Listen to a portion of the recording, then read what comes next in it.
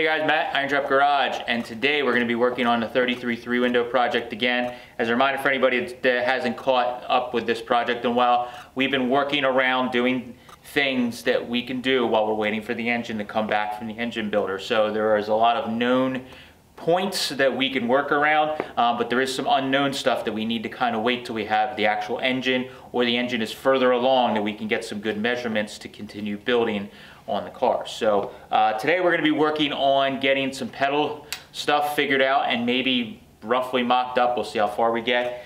In the last video we worked on the steering stuff for the second time and this last time we nailed it. I got the steering box moved back like something like 5.5 inches I think it ended up being, and everything jived real nice. We have plenty of room for headers.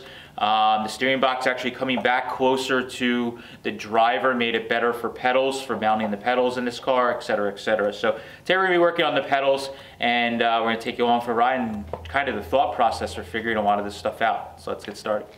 Alright, so a couple things I did off camera. I found this car had an old chrome 40 Ford column, steering column tube would drop, and ignition stuff, and it was chrome at some point in its life. So one thing was, we moved the steering box back. We weren't going to be able to use that drop anymore because the stock location of the drop was like here or further up, I forget. So I decided to grab this old chrome steering column tube I had sitting around that's from a 40 Ford, clean it up, and then take this old polished moon drop, which is more universal. I had a few of them to choose from. They made them all different lengths, and mounted up this 3.5 inch, I think it is, drop. Everything's nice and tight now, bolted into the 40 dash, and we are doing good. So now we are ready to work on the pedals. So 2 sets of pedals I have here. Again, as a reminder, we're working around, this was an old hot rod. So we used some bolt holes that were already there to kind of figure out what was going on. And they had 2 master cylinders here that are later Ford, later as in like 49 or 50 and later master cylinders, maybe even later. There, voltage regulator there. So we're going to try and keep with this master cylinder setup. One for clutch, one for brakes, because we are using the LaSalle transmission. Did that on the Schroll car, and I really like it. So this is the first set of pedals. I got these from my buddy Jim. I don't know if they're Anson or what they are. They're kind of like universal. Somebody chromed them. Obviously I like that back in the day, and polished them, but they are really short and the pedals are really close together there. So I'd have to heat and bend these pedal arms, and I think they're going to get really short, which is going to make the pedal really hard to push in. So I think I'm going to hold off on using those. They're probably better for like a Model T or something else, Model A project, I'm not sure. So we have this pedal set here we got in Oregon from the old Berlinville racer that was in his 90s, and we found this in the attic with all kinds of neat stuff. He couldn't remember if this is from his son building like 60s and 70s foreign cars, or if it was something that he had scavenged and had in a race car. Either way, it's really cool. I don't care what it is.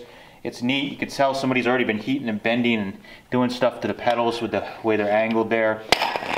It has little springs here for return. So I think I'm going to try and use this. Biggest problem is this bolt pattern does not match the Ford one. I think I'm going to have to make some kind of base plate that's like bigger that this can bolt to, and then it will also spread the load across the Firewall. I think that would be a good way to do it. That's a little more safe and isn't too intrusive inside the car. And then we'll figure something out for this top so we don't have to just run bolt holes through the top of the cowl. So walk you through the process, and hopefully by the end, these pedals will be in this car.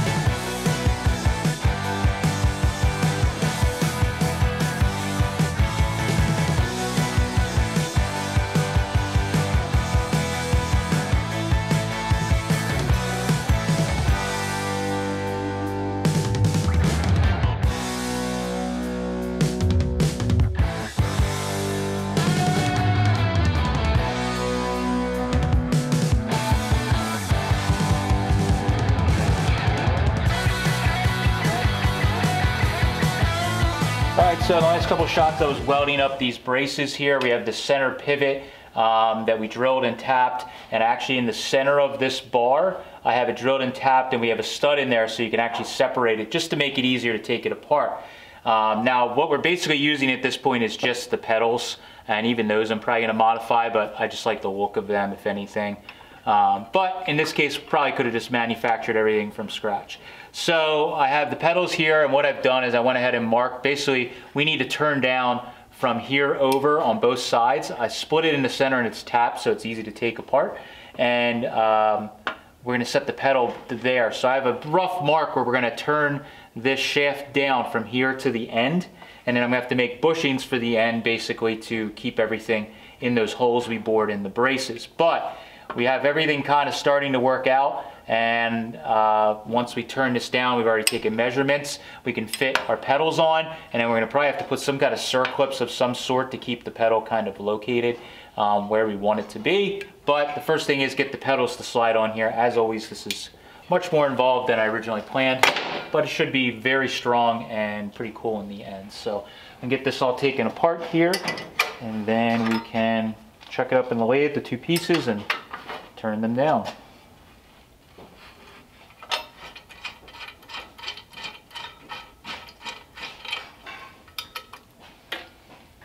Hopefully this thing isn't super hard to take apart on camera.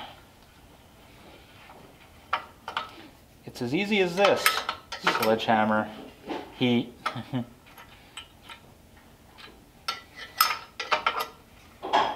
don't know how Bob Vila did it, man. Right. He made everything look so easy. Oh, we don't even, I didn't even need to split the damn thing. But we did. Anyways, it splits apart there.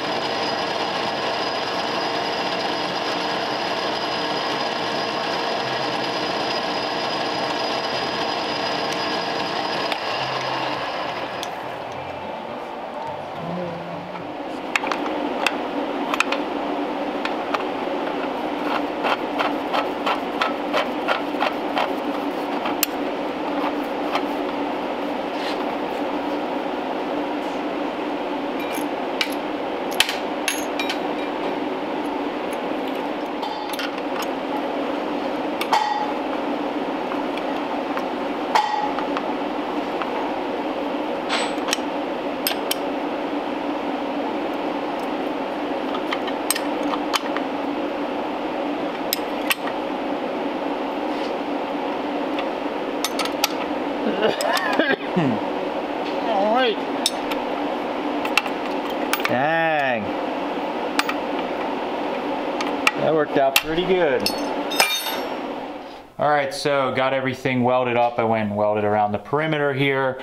Last shot I was cutting a groove for the circlip on both sides. So the way I have this machined, the pedal sits up tight against the end of the shaft, which goes through there, and it is bolted. And then the circlip holds the pedal right where it needs to be. And you can see we got the pedals sitting there. Now I know the pedals need to be heated and bent because whatever car they were out of, I'm sure it's not going to work. They may even need to be shortened, I don't know yet. So, but everything moves real nice. It's pretty easy to take apart. So yeah, pretty psyched on this. It should be plenty strong with the way this is all built. So we're going to try and get this thing fitted into the car. Steve's working on taking the dash and the steering column all back apart, and what we're going to need to do is take the dash out because I actually want it to weld. There's like a lip back here where the dash kind of sits to, so that way we can weld that bracket in there, and then it's going to sandwich the firewall in the front here. Again, a reminder, this firewall is temporary or going to be replaced, so we don't care about all these holes here. We're going to drill a few more in it, so I'm going to be making a firewall eventually. So we'll get the dash out, get this fitted up, and the corners trimmed and everything so it fits in the car nicely, and then we will be ready to weld this in, and then we'll have to heat and bend the pedals to get them where we want them, and who knows what else, but we're getting close here. What we got to do tomorrow.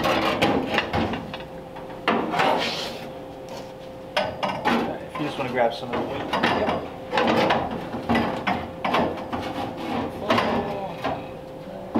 This edge, the way I have it designed, this edge does sit a little bit below the bend. Okay.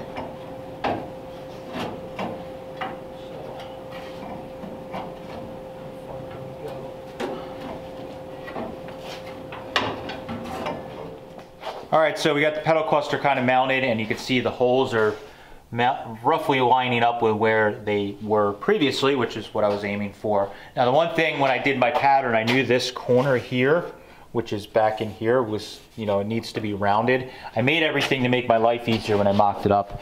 A sharp corner, so way back in there, it's actually hitting. It's hard to see. Of course, I'm blocking my light, but yeah, way back there, it's actually hitting, so I need to round that corner off. So we're gonna pull it out, round that corner off till everything fits, and then all our bullet holes will pretty much line up. Now, I did make everything like square and level, so these holes, I have a feeling they weren't really putting a level on anything. So I'm sure the master cylinder one sat a little lower than the other one. So we may need to open some holes up. I don't know yet. But we'll get all that fitted. And then once the pedal clusters, the brackets in, then we could start working on making these pedals actually fit. You can see that they're, you know, the brake pedal's sitting on top of the column right now. But I knew that was going to happen. That's the easy part of this. Using the torch to heat and bend the pedals is normal stuff for us.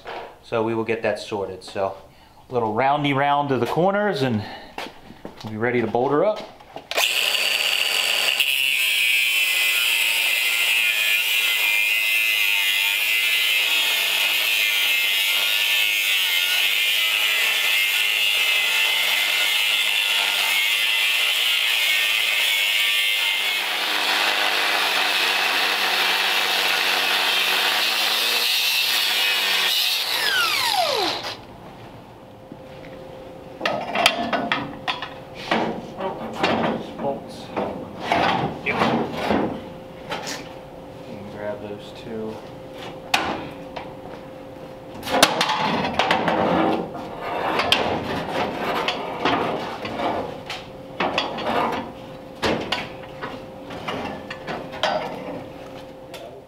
That looks That good. worked out pretty good for building it all on the bench. Mm-hmm. And really, you can just see that they were sloppy with their cuts. Oh, I moved their hole up a tiny bit, so if we open this hole a tiny bit up higher, but I just moved it up, I don't know, whatever that was, a half an inch or a quarter inch, just so that we weren't cutting into the, when I make my firewall, I'm not cutting into the corner of the, so, but this is what we gotta basically go from there to there, because most guys, they would have done what we just done, and that's it. It's it's fairly stout, so maybe just putting a bracket here to here is all you need just to stop that flex down.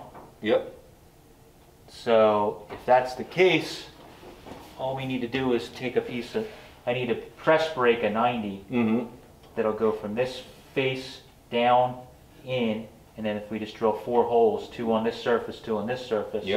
That'll lock it in that plane. Well, actually, if we can get it, if we make it long enough to go from like there to here, that'll be a bigger stretch. Unless that's overkill.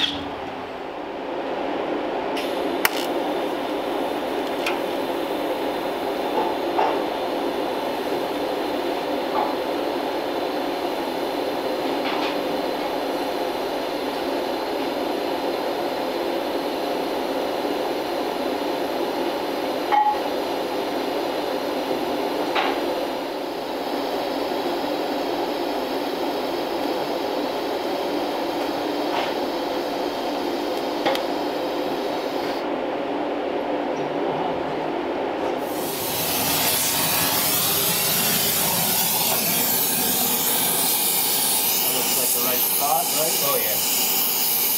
Looks good from here. Contributing all that I can. Yep, there it goes. Keep going. That looks about straight there, Mike? A little bit more. Right there. I need some more. Some more? Well, look how close it is to the column. Yeah. Probably want to come my way. Yep. Because you're going to have to bring the pedal itself over. Yeah, so you're going to probably want to bring it actually the opposite way that it was. Do a little more. Okay. Keep going. Yep. Alright. How's that looking like? That looks pretty good. You straighten that out. Bring that pedal back, so. Yeah, when you bring that pedal back, it'll look Put good. it right around here. Bring Yeah. the pedal back. Still a little more. Okay. See if you can still push it. Yep. Oh yeah. Alright. Let's leave that alone. And we'll put the dash in and we can heat that down there. Yep. You want to do the clutch pedal right here while we're at it? Okay. Ready when you are.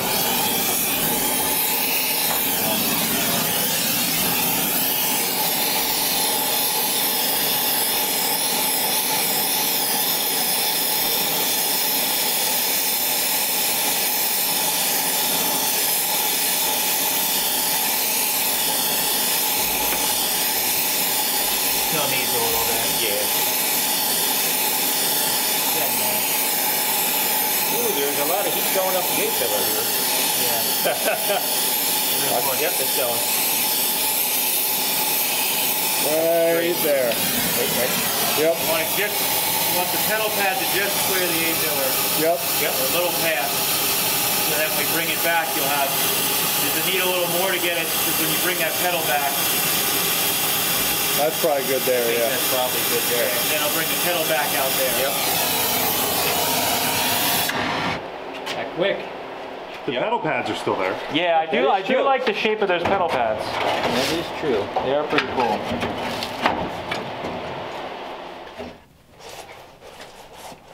Somewhere in this range. This car is so much easier to get in. Because the door opens suicide. Mm-hmm. If anything, the pedals are still a little long. You may have to shorten the pedals, honestly. Especially when you bring the pedal pads back, they're gonna get a little longer. Yeah, we're gonna have to probably. I could probably cut that whole last section off, almost. I mean, I'm wearing boots, but now you are probably going to keep your foot at an angle a little bit, but where it's at now, it's like touching my heel. So it's out here. The really nice part about that is you can keep your knee lower under the steering wheel. Yeah, that's what I'm trying to keep it, because if you put this up too high, then your knee's in there. So if you get it like right here, where it's touching. Yep. And then, but I still think we need to bring that pad up a little bit. Yeah, it is awful low. Like you said, you're going to be on, you know. So if I want my foot here, like that, you know, it can be, we could pretty much cut off that. You can take it up like 6 inches. Yeah. Right, yeah. You want to like at the ball of your foot almost. Yeah. So I could put it right where that kink is, you know, where that second kink is. Yep. Up here. We can move the pad and weld it right on there. Yep. And that would probably be ideal. But they're nice and long still. You still got 12, 14 yeah. inches of arms, so the leverage should be there for. And the brake feels a little better, but it's probably going to be the same thing. Use the Pythagorean theorem. So we're going to heat right in, I think, here.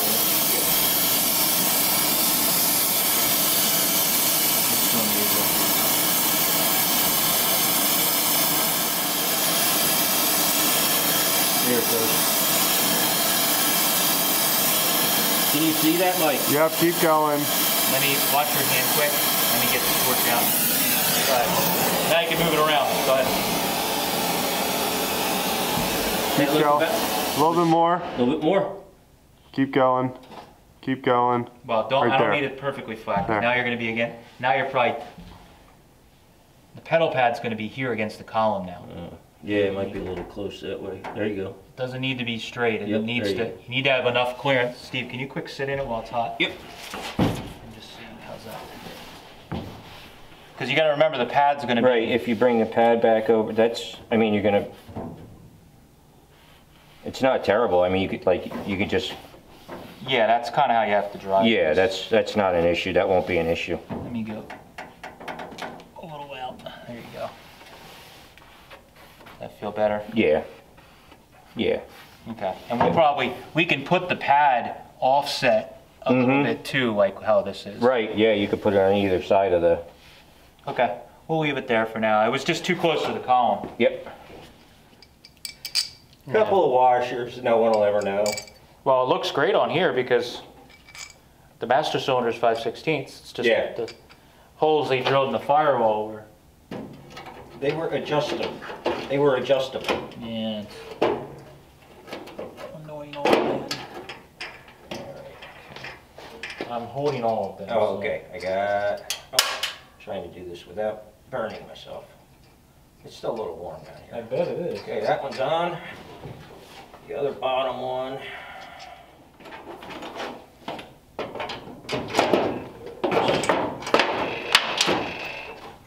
That should also. Okay.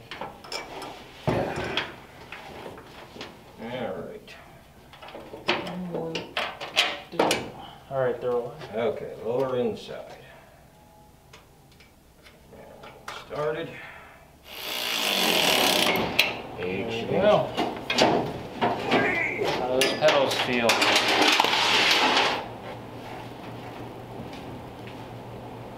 Stuff's still. Everything seems really tight. Mm-hmm. Oh yeah.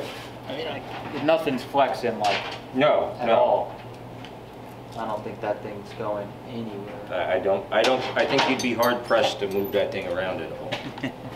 Yep. We got pedals. All right, so we got the pedals all mounted, got the dash back in, we bolted the master cylinders on, and this thing is solid. I can literally like rock the whole car with the pedal setup, and the old firewall, fabricated firewall, is barely even bolted into the body, to be honest, and it's that stiff already. So when I build my firewall, it'll be even sturdier, and also we'll have a lot more bolts holding it in, fasteners. So by doing all of that extra plate that I made at the end there and bolting that into that top rail, which is kind of like a structural part of the cow, that really helped in making this stiff. And as I mentioned, in some of the original hot rods that I've messed with and seen, a lot of them, they would just bolt a plate right to the firewall and that's it. And you notice that when you push the brake and push the clutch, the firewall will flex like crazy, and over time that kind of scares me a little bit. So by doing this, I have that peace of mind. Everything's going to work, be nice and sturdy. We're going to get better brake and clutch feel, and also it's going to be safe. So in the end there, we were heating and bending the pedals just to get them roughly where we want them to be. You may notice that the pedal pads themselves are still like crooked because we don't know where we want them to be exactly till I get the linkage built for the master cylinder and the clutch. And also we're probably going to move these pedal pads up so that they are more on the ball of your feet and not towards your heel. So I need to do some cutting and modifying, but I need to build linkage, get some of that stuff set up first before we can go any further and start moving the pedals around, because I'll end up just doing double work, and I'm trying not to do that. I've already done that enough on this project. So that is pretty much the full part of this video. So we'll be doing some small stuff off camera, but in the next videos I'll probably show what we did, and we'll be working on tackling the next thing on this car, which I don't even know what it is. It's pretty crazy that we have a steering column that's nice and sturdy in the car. We got the pedals, all that stuff hooked up, and the steering's hooked up. We're moving along pretty good on this thing, and I'm going to keep picking away, doing stuff that I can do until we get the engine back, or at least have some better measurements on off the engine, so we know where we can put some things, and like the firewall and such. So thank you guys for following along. Appreciate it. Catch you later.